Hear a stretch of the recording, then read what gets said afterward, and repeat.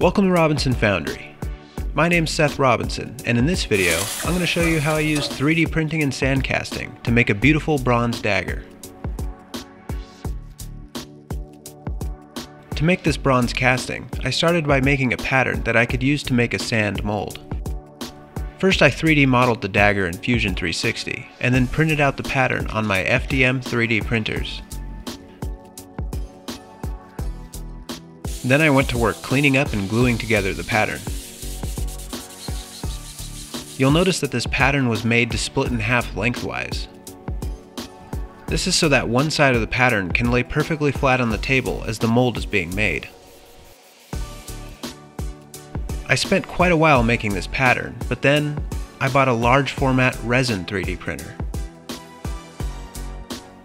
These printers do an amazing job at creating very detailed models. So I decided to take advantage of that by using the Resin printer to print a slightly thinner pattern, which will result in a much nicer casting.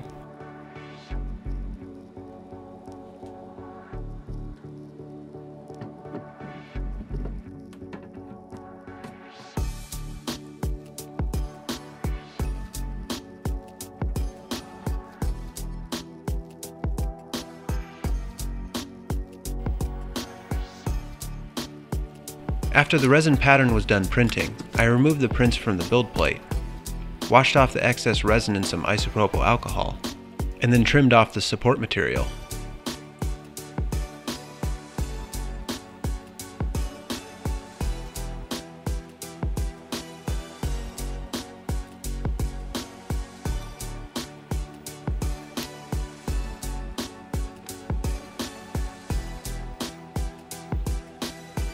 Then I sanded down the pattern and glued it together.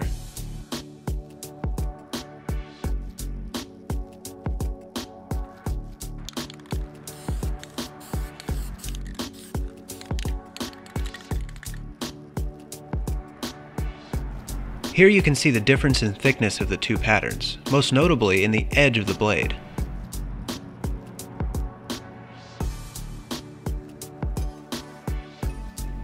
With the patterns done, it was time to make a sand mold.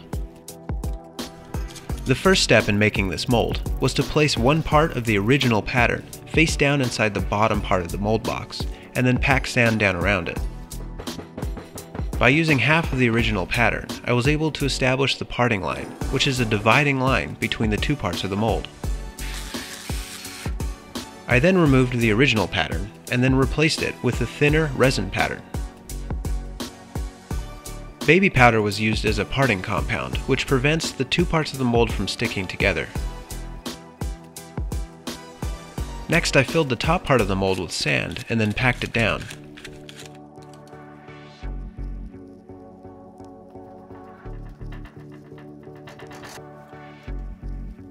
Once I had the top part of the mold made, I removed the sand from the bottom part of the mold and then filled it with sand again to capture the detail of the resin pattern. The sand that I used is called petrobond. It consists of a very fine silica sand, bentone clay, and an oil binder.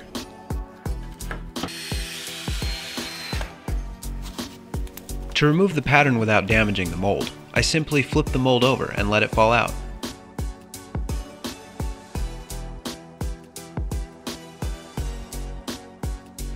Next, I cut a hole into the mold to pour the metal into, called a sprue, and then air vents at both ends of the dagger.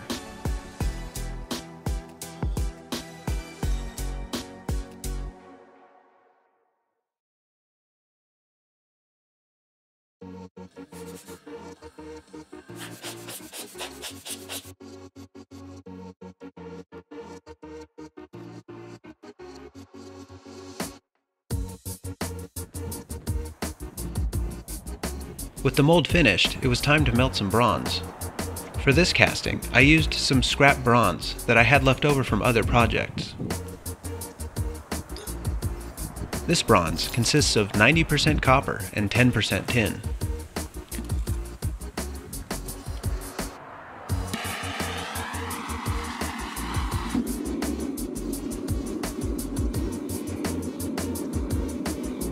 I heated the bronze in my homemade furnace until it was at a temperature of about 2200 degrees Fahrenheit, or 1200 degrees Celsius, and then poured the metal into the mold.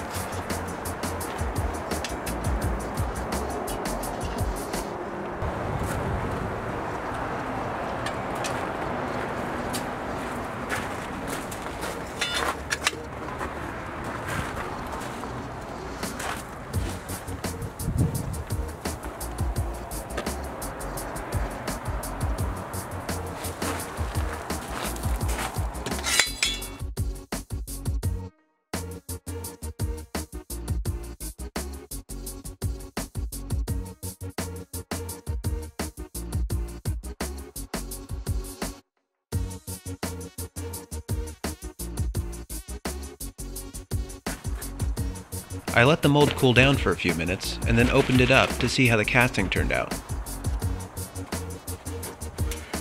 Considering that this dagger is so thin, I was a little concerned about whether or not the casting would fill out properly, but fortunately it turned out great.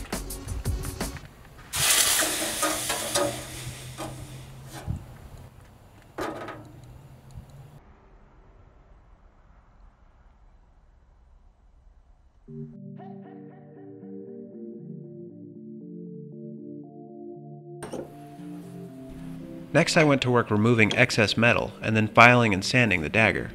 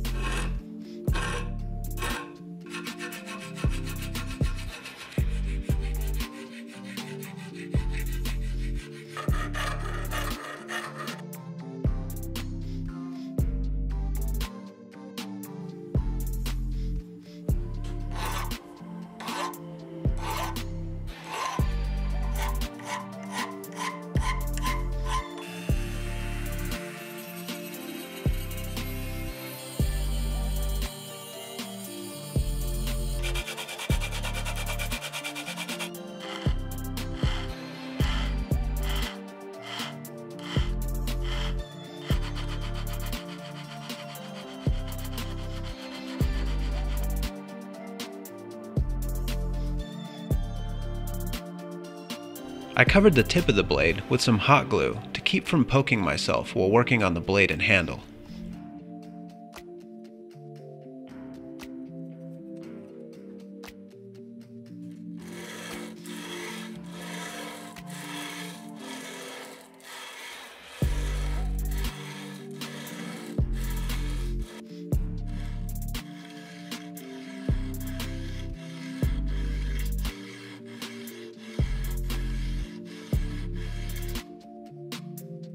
I wanted to wrap the handle with some copper wire, because I thought it was fitting considering that this dagger was made of mostly copper. I used liver of sulfur to darken the copper wire before wrapping the handle with it.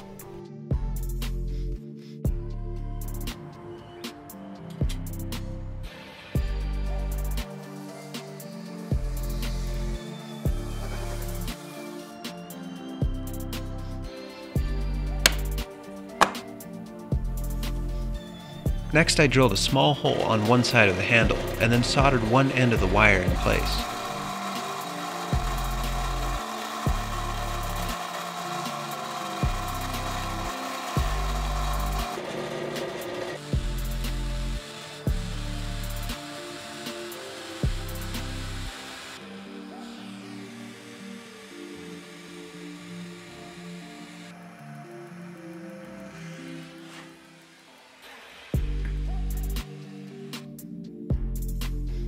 Then I wrapped the entire handle and then soldered the wire into another hole that I drilled at the base.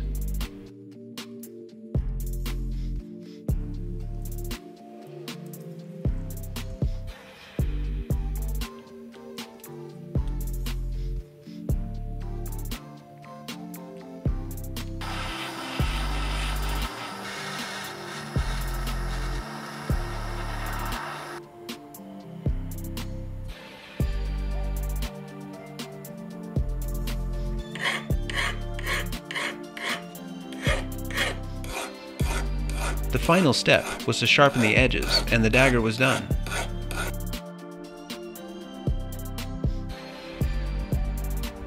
I really like how this dagger turned out, and I think the copper wire wrapped handle was a nice touch. I hope you enjoyed watching this video, and if you did, give it a thumbs up. Tell me what you think in the comments, and subscribe for future projects. Thanks for watching.